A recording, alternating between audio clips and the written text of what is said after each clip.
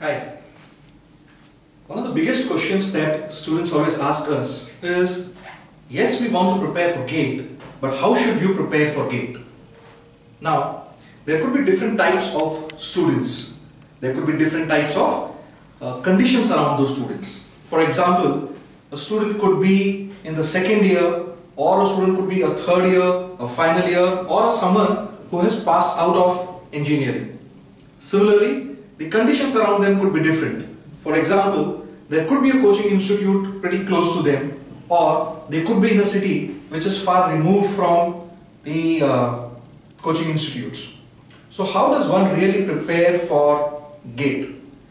I think irrespective of the conditions, whether coaching institutes are available or not, irrespective of the fact of which year the students are from, there are some basic fundamental things that students need to do which will give them an understanding of how they should be preparing for GATE. So the first and the foremost thing that students need to understand is the GATE pattern itself. Okay. Now, one thing which is always very important, if you're preparing for any examination, you always look at the previous year's papers. When I say pattern, I'm not talking about the previous year's papers. I'm talking about the structure of the GATE examination. So, if let us say you are from a branch like a civil, an electronics, a mechanical, a chemical, a biotechnology, etc. Okay, the format of the paper is something like this, where out of about 100 marks of the paper, 70 to 75 is technical, 15% is aptitude, and the 10 to 15% is mathematics. Okay. Now this is a broad sense of what the paper is. Similarly, if you are from another branch of engineering, for example, if let's say you are a physics gate taker or a chemistry gate taker, or let us say somebody from life sciences, then there is a difference in the paper. The paper does not have mathematics. So you will have aptitude for 15 marks, and the rest of the marks would be for technical. And it could be technical within the subjects that you have chosen, like for physics students it is physics, or it could be an additional topic. For example, for life sciences students, it is chemistry, which is taken as an additional topic. So this is the first thing you need to understand, that this is the structure of my paper. The next thing that you need to know is where do you stand and where you need to be. What is the gap which exists? So if let's say the cutoff scores, which is the first benchmark that you want to meet, is this level, which in most of the papers is in the vicinity of around 25 to 30. Unless the paper is really easy, then it becomes about 35 or 40. Typically the cutoff, let's say purely from an academic perspective, it is around 25 to 30. So that's the first milestone that you want to achieve, which is tell yourself you have qualified the GATE exam. The second thing that you need to understand is that cutoff does not get you anywhere. Whether it is PSUs that you're looking for, or if you're looking for getting into the top colleges like the IITs and the IIScs, etc., you need to go much higher than the cutoff. Now, again, typically the scores that you're looking for are in the vicinity of around 50 to 55. So, purely from an academic perspective, let us look at a score of 55 as being a target score if you want to get into a PSU or a top quality IIT. The next thing that you need to understand is where do you stand. You may stand here, you may stand here, you may stand here before you start your preparation. It is very important to benchmark yourself. So if you are here, then you know that this is the gap which exists between where you are and where you want to be. There are students who are going to take a test initially and they would not even score 0. They could go into a negative zone because the GATE exam has negative marking. So if you are somewhere here, then the gap becomes even bigger. Don't worry if you are in the negative. Let me tell you, 40 to 50% of the students, before they start preparing for GATE, score less than 10. Many of them in the negatives. So GATE is a test where you are likely to start off on a very low level when you start your preparation. That is because it is an intelligent test. But at least it gives you an idea with regard to where you stand. It tells you where you want to be, and it acts like a focus, like a goal for you in your entire preparation plan. Okay?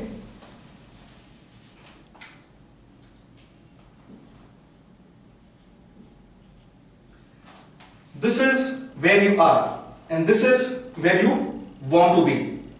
If everybody who is taking the test is more or less at the same level, is the path to achieve the same for everybody? No, it is not the same for everybody. This understanding is very, very important because for every person who succeeds, the route of success is different. You are a person who is strong in mathematics. You might score out of the 55 required from the 25 to 30 marks of aptitude and mathematics, you might score close to 20 plus. Somebody who is not strong in mathematics, from the aptitude and mathematics will score only 5 to 10, which means somebody requires 30 from technical and somebody requires 45 from technical, which means the entire preparation strategy has to be different, the plan has to be different. Okay? So when we are talking about how to prepare for GATE, the first thing that you need to know is what is the broad structure of the GATE examination, where do you stand, and then in your branch of engineering, what is the distribution of scores. That is very, very easy to find. You can go on to the careeravenues.co.in website, go to that particular respective engineering department's page, and you'll be able to see the test matrix which tells you what has been the distribution of scores in the last 5 years of the GATE examination. So you get to know thermodynamics is so important, strength of material is so important, or in any other branch, any other subject, how important is analog or how important is chemical reaction engineering or microbiology for that matter. You will get to know where does GATE mostly ask questions from. Once you have got to know that, you need to know what are your strengths and your weaknesses, because your preparation is going to be based upon your strengths. Okay?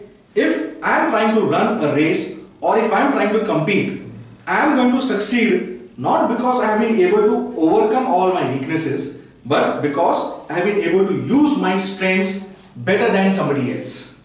Yes, you need to try and minimize your weaknesses, but success always comes out of your strength while trying to work as much as possible on your weaknesses. So, once you have the entire test structure in place,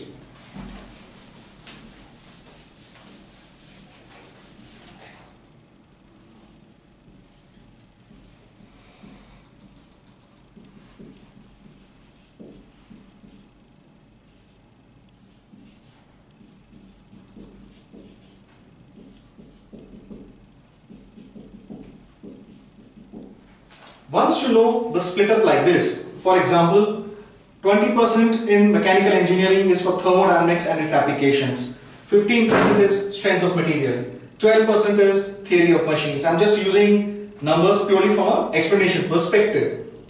You know what are the subjects that you are comfortable with. Now, if you are in your third year or your fourth year, or if you have passed engineering, you would have seen most of these subjects. But if you are in your second year, then there is a probability that you might not have been exposed to some of these subjects because they will come in your third year. So if you are in your second year, then don't worry about this part, which is what are my strengths and weaknesses. You have got sufficient time to make sure that everything becomes a strength and you are able to crack the GATE easily. But if you are a third year, a fourth year, or a student who has passed out, then you know very well how much you enjoy each subject when you are doing your engineering. So if you are strong in strength of material, then you know that out of the 15 marks which are there for strength of material, you need to at least try and score 11 or 12, if not all the 15. Okay? So, if you focus only on a few subjects, you would be able to come close to the cutoff score which is required. And if you focus on a couple of more subjects, then you would pretty much be close to the excellent score which is required to get into an IIT. Then what is it that we do? That is about the strong areas. As far as the weak areas is concerned, you need to come up to a minimum benchmark level. You cannot be absolutely weak to an extent that you cannot answer a single question or an easy question also from that particular field. At least the easy questions you should be able to answer even from your weak areas. So maybe from your areas of not so strong domains, try to score 8 to 10, because a paper is likely to have about 40 to 50 marks of easy questions. At least try to score 8 or 10 there, and the balance from your strong areas, you should comfortably get a score of about 60. Now, the next part of the discussion that we need to have is how to prepare. Let's discuss it. First thing that we have done is, we have understood what the gate structure is. Second thing is, now you know that you need to benchmark yourself.